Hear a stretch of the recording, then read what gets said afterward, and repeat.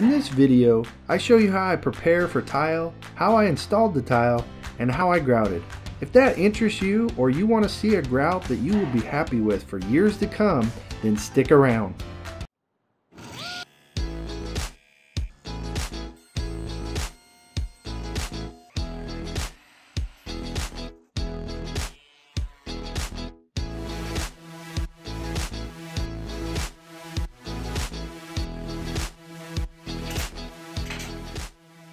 Welcome back to Weekend Warrior Workshop DIY, where we get things done.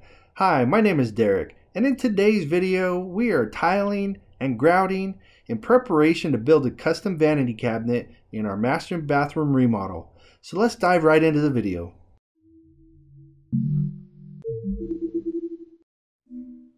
Alright, so I'm here working on the vanity. I've mixed my mortar. This is a non-modified since I'm putting it on Curdy board. I need to make sure it's non-modified. So what I am doing here is under the vanity, I want to make sure that the lines on the tiles above match the lines when you open the cabinet door. So this is going to be inside a vanity. I want to make sure those vertical lines line up. And so what I did is I put my laser on and then made a pencil mark. So that gives me my starting point. That way, as I'm tiling to the right, it'll make sure and line up, and it'll turn out to be a nicer tile job. So just a helpful hint when you're doing the tile, little details like that make a world of a difference when you're tiling. Now, when I was also laying out, I had my vertical laser that I was lining up. I also have my horizontal laser at the same time. So what I did is I put a board down here as a starter board, and I'm going to use that. I wedged it up on both sides so that it's perfectly level across at the same level as the other horizontal tiles all the way around the bathroom shower area. So this will give me my nice ledger board start, which will give me a solid foundation to start laying these tiles upwards so that when I set them on there, they don't start sliding down the wall and they stay nice and level. Then after the vertical, I go vertical. Then I'll be able to come back after it sets, remove that board out, and then start laying the tiles underneath. And then I'll just use blue tape to tape it to the tile above that's already dried and set on the wall. So I've used that strategy before. It works really well for me. You might have another strategy that works well for you. So leave it in the comments if you have a different strategy. I'd like to hear it. All right, so one tip that I have learned in the tiling part that I enjoy, at least with the subway tile, is doing what's called back buttering. And so it allows me to work at a pace and make sure that the mortar doesn't dry on me as I put it on the wall and then set tile. So back buttering is pretty much where you take your mortar, put it on your trowel, and you give it a nice coat. Make sure you cover the entire back of it, and then just take your trowel, scrape the grooves in it, all off. If there's any exposed, then you'd wipe that off, and then you just set it right on the wall. Then I get my spacers where I want it, and then I give it a nice twist back and forth just to make sure that it sets in there, and then wipe off any of the excess. And sometimes you'll have a little bit on the edge. Just take a wet rag, clean up the edges, and you're good to go. Now, after doing this a couple times, test it. So you can take a putty knife, pry that tile back off, make sure that it looks like it's covered. If you still have those grooves from your trowel mark in there, then you're either not pushing hard enough or the backer board has some kind of dip in it that it's causing that. So if your backer board is not perfectly level, this probably isn't going to work for you. You might have to float it first to get it nice and level, but once you have it nice and level and you do the back buttering and you get the pressure nice, then you have some nice solid connection, and it'll end up drying, working out really well for you.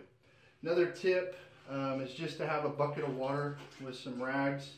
Makes it easier to clean up as you're doing it, so you don't end up with mortar all over the tiles and letting it dry that way. So, all right, so now that I've hit the tile all the way towards the wall, I just want to cover how to mark it to cut it. So I'm going to take a full tile, and it's the size I need is less than half the tile. So I'm going to end up saving the other piece after I cut it, because I want the factory edge on both. So I'll end up using this tile, and then when I get 2 more rows up, I'll end up using the other side of it. So I'll save that cutoff piece just to save tile. The piece in the middle I'll end up throwing away because it will no longer have the factory edge on it. So with that, what I'll do is I'll set the tile in there, and then I need to make sure that I don't mark it right to the edge of the tile, but leaving the size of the spacer of the grout. So what I end up doing is setting the factory edge against the wall, and then taking the account of that spacer and then marking it. And then when I glue it, I'll take the non-factory edge and put it into the wall. And then after I'm done, I'll end up using a grout caulking to cover that. Gives it a nice finished off look. So go ahead and set it in there. And then about the spacer of the grout, about the distance of the spacer, mark that. And as you can see, I have my line here, and I'm going to actually cut the paint, the actual mark. So we will mark this as an X here so we don't cut the wrong side. And then I'll end up actually making that same measurement over here. So when I get 2 rows up, it'll be the same tile there. All right, so I'm out here at my sliding table. This table actually slides into the blade. Highly recommend purchasing this. I wish I would have had this for the other bathroom I did.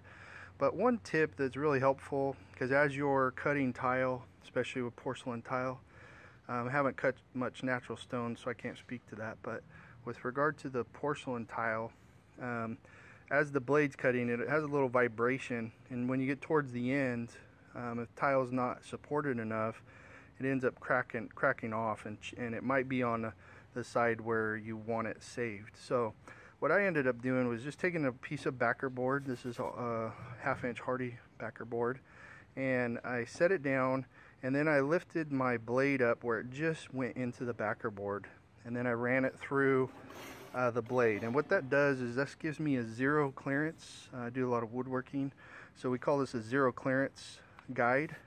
And the benefit of that is when I take my tile and I set it up right on the mark where I need it, I'm able to line it up right on the spot where I need to, because I know exactly where the blade is going to cut. And then I have it supported here, and then underneath, right on each side, a nice strong support. So what I end up doing is I hold this down on each side, making sure not to get my fingers next to the blade. And as I'm guiding through, I'm just putting pressure down. What that allows is for the blade not to vibrate as much on the piece and causing a nice clean cut here. And so we'll go ahead and cut that and show you.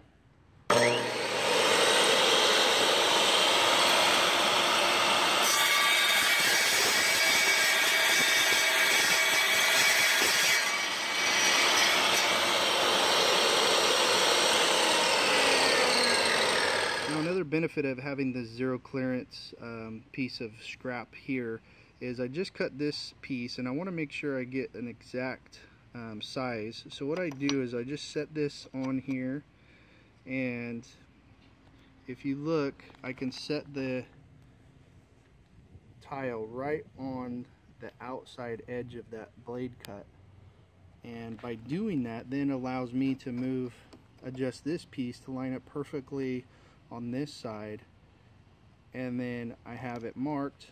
Now I can remove this, and then I'll go ahead and cut it, and we'll see if it matches up.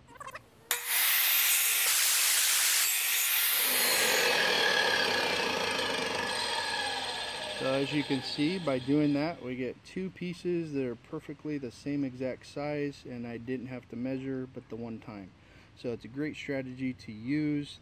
The 0 clearance piece not only gives you a nice clean cut, but it also allows you to reference off of the blade and set your tile where it needs to be cut very rapidly. Now, as you're tiling, if you have some, right here I have some plumbing that's in the way, and so what I did is I set the tile up there, I made my mark on the left and right, and then I set it along the side to get my mark on the back, and then it's a curved tile, so I went ahead and it's a curved pipe, and so I went ahead and drew a arc to it, and so I'll take this out on the wet tile saw and try to cut that circular as best I can.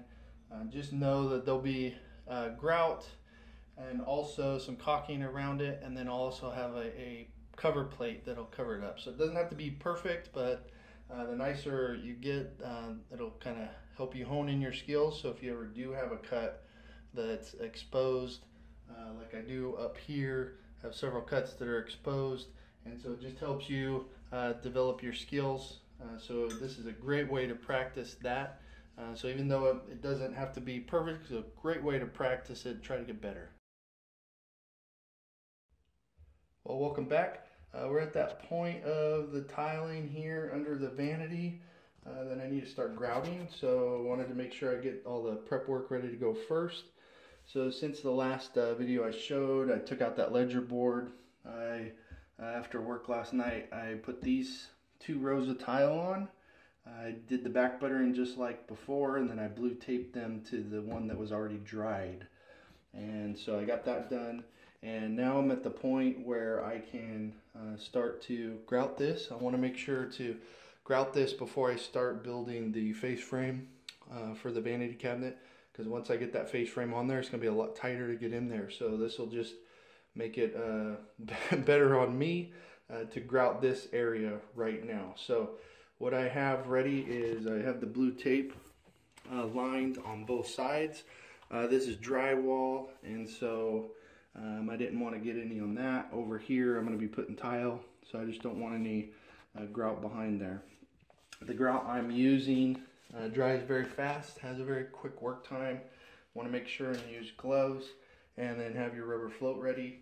And I might only be able to do half of this at a time, because like I said, it has a very short window of working time. So you need to make sure you have your buckets of water ready to go with your rags, and that way you can have a smooth project. So on things like this, planning out ahead of time before you actually start, it'll save you time in the long run. And so I hope this tip helps, and we'll see how this ends up going.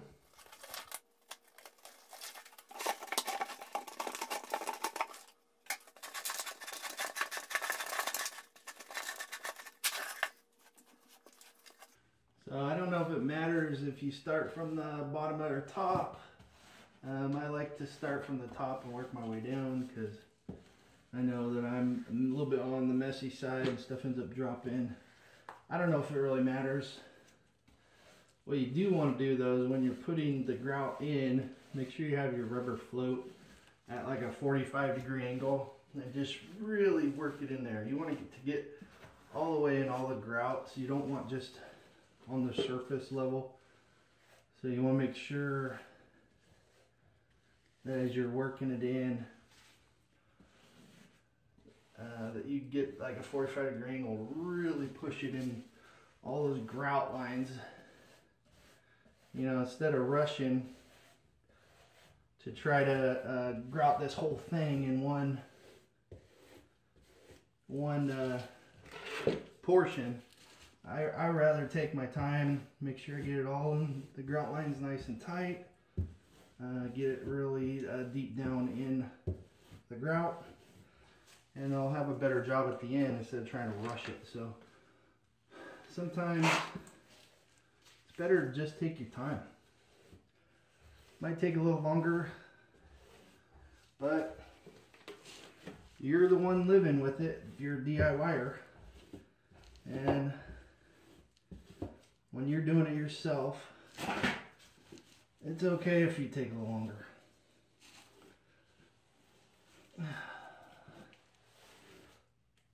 Because you're the one's going to have to stare at it. And when you show it off like something you did yourself, you want to be proud of it. Take a little bit more time and do a nice job. It's not worth rushing it. My grandpa told me growing up, anything worth doing is worth doing right. And boy, was he right. If you're going to spend the time and money and try to do a project like this, do it right. Try to do the best you can, even if it takes a little longer. It will be worth it in the end. So, as you can see, navigating around the pipes here, it's a little tight. Just take your time, work around. With this specific grout, you're going to start feeling it right away as soon as it starts setting up on you. It won't have that smooth drag anymore. It'll start rubbing, almost like it's hitting the brakes on you. Starts drying up, not going in the grout lines. Starts dragging on the tiles a little more. So you'll know right away. It'll tell you. Now if you're using regular grout that you mixed up yourself, or into just a regular traditional grout, you could do this whole thing in one shot quite easily. But for me, with this stuff, I prefer it. Came highly recommended. My in-laws paid to have their shower done by a professional. And this is the stuff he used because it's like mold and mildew resistant. It's very, very hard once it dries. I think it's like an epoxy grout. And it is worth it in the end. It's easier to clean. You don't have to worry about the mold, mildew.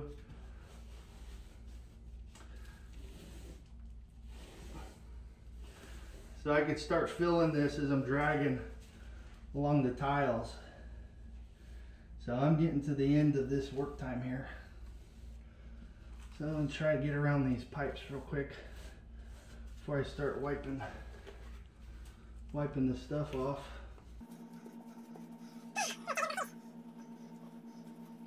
Trying to get it in around that edge. This will be covered up, but I want it to be nice and watertight in case water ever gets down the wall for some reason. I don't want it getting in behind there. I know it's waterproof backer board I use, but I don't want it getting back there just because I don't want to get in that practice of doing a bad job. Alright, so now that I've made a complete mess, I'm going to try to get as much of this off with this rubber trowel as I can before I start getting the rags going.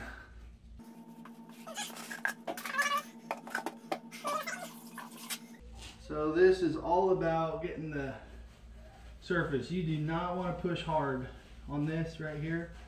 It's just about getting as much of the grout off of the surface of the tile without digging in to the actual grout lines. So I'm just going to take this initial rag and lightly graze over the tile to kind of lightly scrub off this excess grout off of there, because I don't want this drying on there.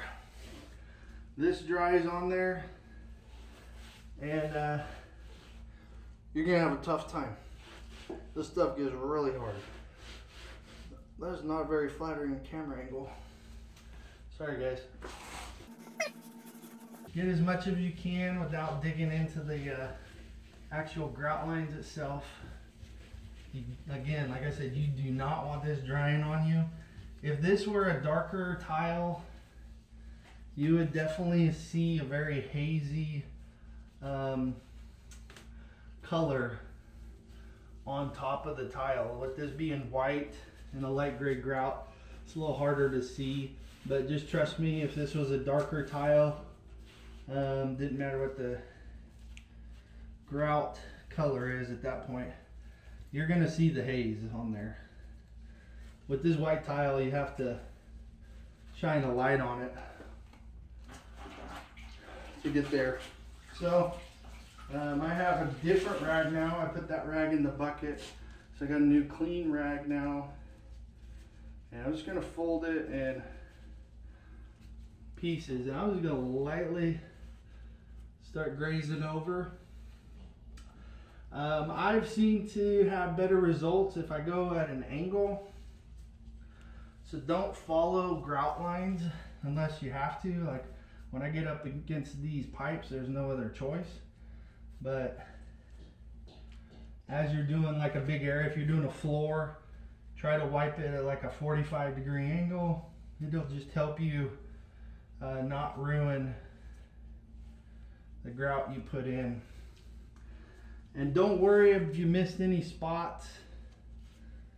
It's more important to follow the work time of this grout than it is if you missed one the first, because it's easier to add more when you go to put your grout on again in a different area. You could go do some touch-ups. It's much more important to get the grout off the tile with this specific grout. So now I'm gonna flip it, so then I got a clean rag again. And you want to keep this wet. So even if you're working in another area, when you go to wipe that other area down like we just did, you again want to keep going over this. And I was going with grout lines there, but I was going very gently. And I was doing that intentionally to try to smooth out the edges of where the grout touches the tile. I was noticing a little bit of inconsistencies there. So that'll just help. If you do it really light, it'll just touch it'll just grab the big stuff, or the stuff that's raised off that's causing the issue. So once you're at a point where you're happy with it, then you can move on to the next section. Alright, so I'm here to the next section now. And I'm just going to start repeating that process after just working with that around the pipes. I might have to do a third round just because I didn't get as far as I thought I would. But that's okay. You know, another 10 minutes or so, it's worth it. You want a nice job, nice looking job when you're done. Now I just want to point out, along the edge here, you don't have to worry about getting grout in there. Like if you had a gap, you'd want to get the grout in there, but I butted my tiles right up against the wall.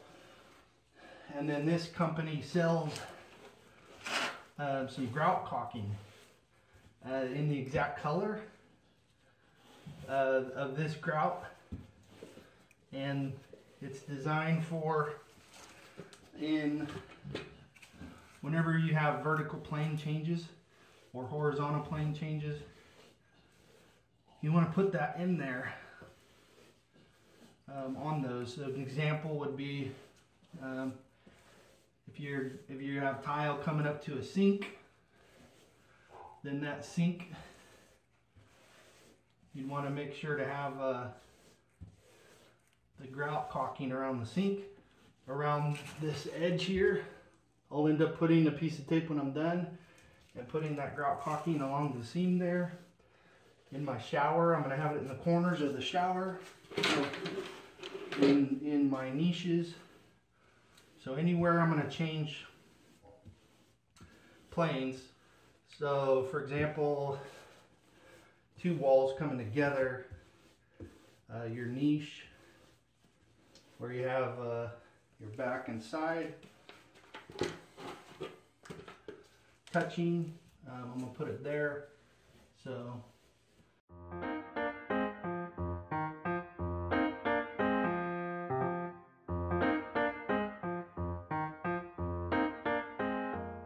if you missed the last video, this is an area underneath the sink. It's in my master bedroom. Not my master bedroom, my master bathroom. I'm redoing the bathroom, and we are building a custom vanity under the sink here. I purchased a slab of quartz that was a cutoff from somebody's kitchen, and I brought it home and I cut it for all the pieces I needed for my countertop, for my shower bench, for my niche shelves, for my knee wall, top plates or caps or whatever you'd call them. And I use it for my countertop. And so I just built a 2x4 frame and set that on there. And then on the underneath part, I'm going to build a custom vanity.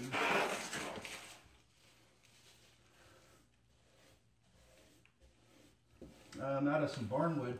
If you watched my bathroom remodel for our kids' bathroom, using the same wood, you could actually see it right here on the medicine cabinet frame. It's going to be that same barnwood that I'm going to build the vanity cabinet frame out of.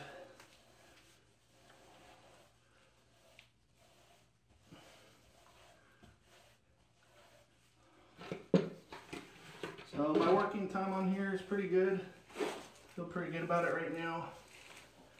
It's a big difference when you're not having to deal with the piping. Some kind of color in there.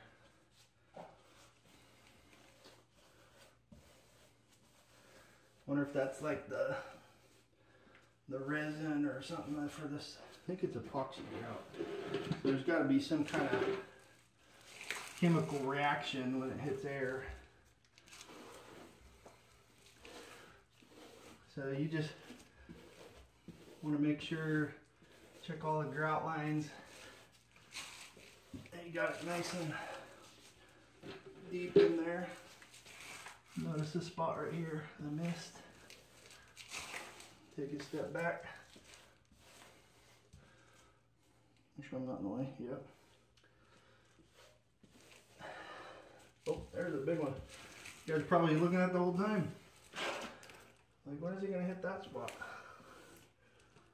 There you go. All right.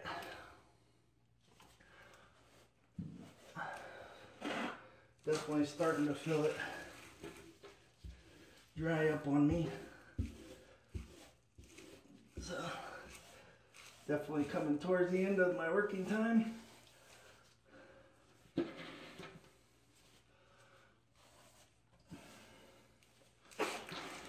You'll feel it.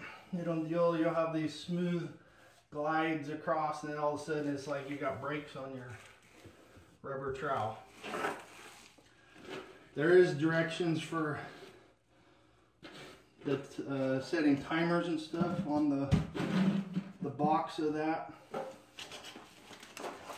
But for those of you who know me, I don't follow directions very well sometimes. So I did the first time though, in the kids' bathroom. But I noticed after having to do a bunch of sections at a time with timer, you start to get a feel for it, of what it feels like. So after I cleaned all this up, don't put that back in the bucket. It's got all kinds of garbage in there, unless you put something nice and clean down. So I'm just going to end up throwing this away.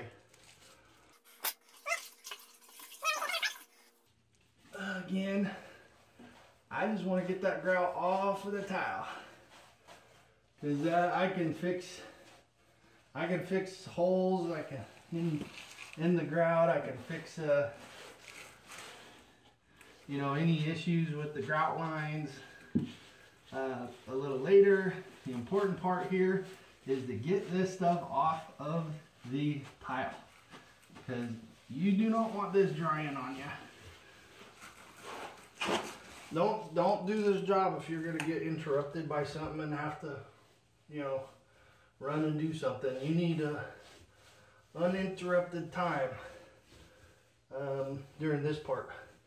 Because if I had to run and do something right now and then came back, this grout would be dried on that tile and it would be so hard to get off that I'd want to rip the whole thing out and start over. That's how bad it is.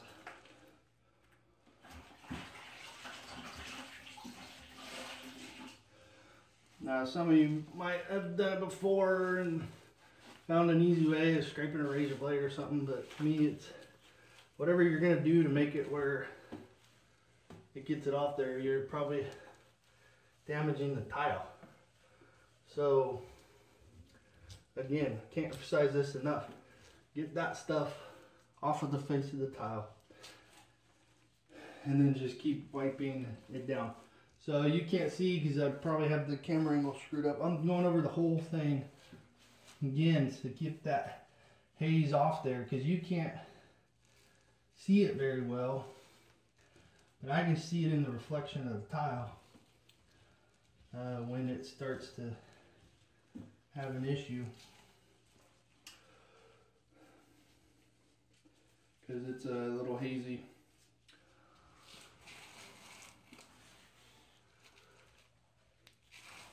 Yeah, it's getting a lot better. Okay, so once you're at a point where you've done a manageable section like this, you know, if you're doing a shower, bath shower or something, maybe do one of the 3 walls at a time. You know, take them your walls. You're probably going to do maybe 8 square feet at a time, whatever you can get done, and just do 1 wall at a time, and then just make sure it looks nice and clean before moving on. So again, this process with this grout probably takes much longer than other grouts, but to me it's worth it because you get a lot nicer end product.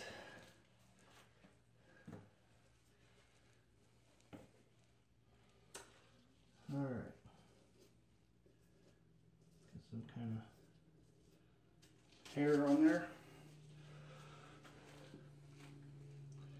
So now I want to make sure and try to stay at that 45-degree angle like I was telling you earlier, now that I have the grout lines looking like the way I do.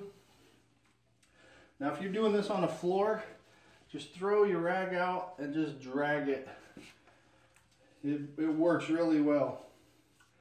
But when you're on a vertical surface like this, it's, I don't know, those of you who are professional tilers probably watching this laughing at me, but I don't know an easier way to clean this off. I know the floor is a lot easier, but yeah, definitely starting to see the shine and reflection in the tile. That haze is going away. So from doing the kids' bathroom, I found out no matter what you do, keep wiping this, you're always going to have that haze, and you're going to have to let dry. And then you take a dry one of these when it's done, and you literally just buff each tile, and it comes right off. So that's it for this video.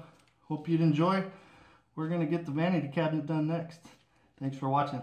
Thank you so much for watching. If you enjoyed this video, don't forget to like and subscribe.